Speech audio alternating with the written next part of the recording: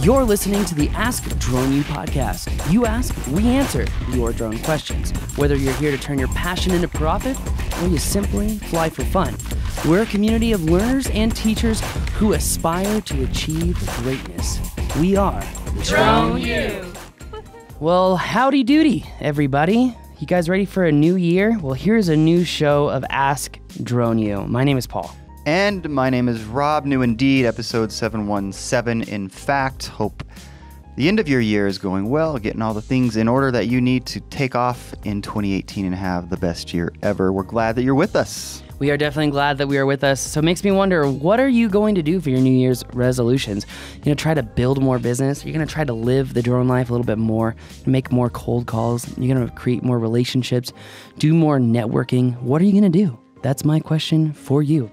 But anyway, before we get there, we have a question today talking about, and I think it really goes into marketing, mapping, and modeling with drones, because people are wondering, what can I do with these models? How do I, really showcase the value to clients? I think this is a really good question on how to market those things for yourself, and I think it's something that a lot of you will really be interested in. So today's question is going to be brought to you by our friends at Colorado Drone Chargers. If you are charging a lot of batteries, which I just found out from our poll, that most Phantom pilots carry 5 batteries with them. Well, what happens if it's cold outside and you're only getting, say, like 12 minutes of flight time on one battery? How are you going to ensure that you're cycling those batteries?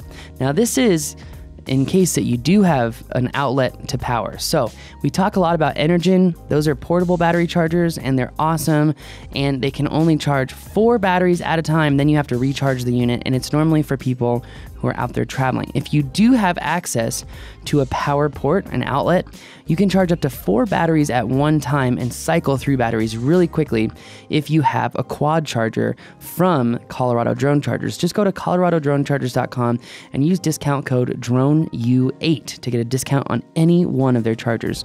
And if you're wondering, yep, I actually use them, and that's why they're on the show. So anyway, thank you very much, and let's hear the question. Hey, Paul. Hey, Rob. Kevin, New Jersey. I have a question regarding mapping. First, I'll say the intermediate mapping course you guys put together is great. Fabulous. Watched it a few times. Got a lot of questions. Hopefully I'll get some of them answered during the webinar.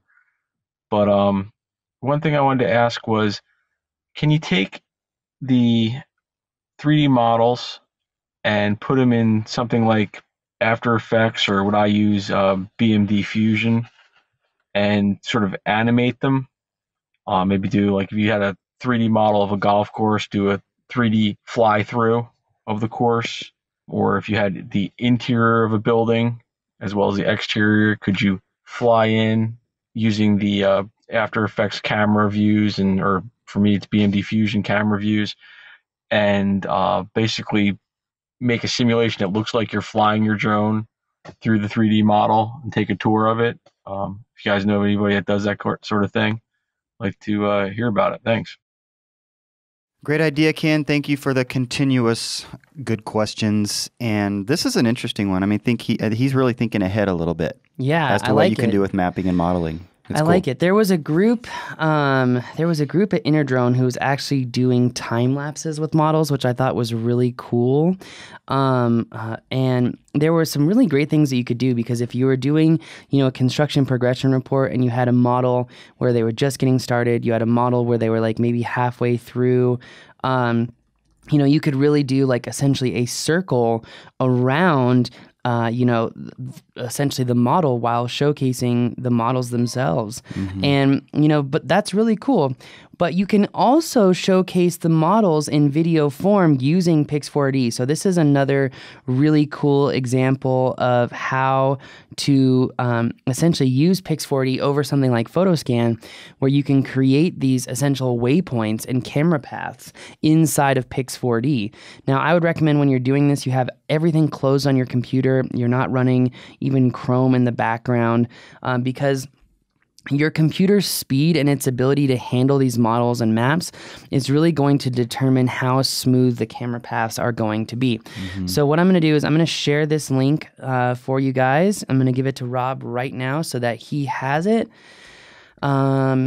Pix 4D camera paths. And this video is going to give you a step-by-step instruction of exactly how to do camera path motion so that you can actually showcase to people looking at your camera paths.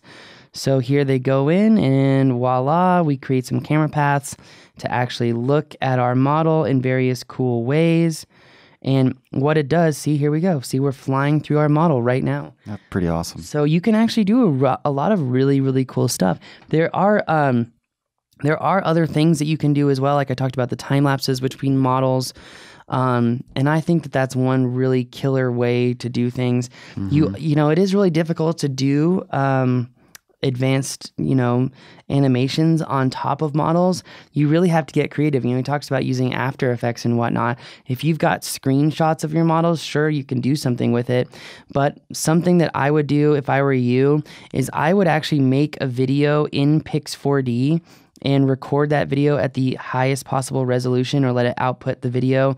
Then view the video in QuickTime Player and actually go into the QuickTime Player settings and say view actual and then go to essentially the biggest screen possible. Hit Command C to get your screen grab that way, and then open preview, and from preview you go file and then new from clipboard, and that's going to give you the highest possible resolution screen grab of the video itself, so you can actually get 4K screen grabs, so you can do a little bit more editing with them and whatnot. There are, very cool. I'm trying to think here. What about taking a model and using it virtually to, like in real time, fly through your model on your screen? Is that too far? Say that again? So you have your model and you turn it into almost like a video game. We've talked about using them for video games. Oh, yeah. Right? And so you're putting the model on a screen and then you're flying through your model in real time. You can use something, I think it's called Unity. Let's see, Unity 3D. Give me a second. It's a gaming engine. Yep, Unity 3D. And essentially, you can develop all of your maps into VR areas, and you can actually record the screen that way and actually walk through. So yeah, you just have to get kind of creative on how you're going to do it.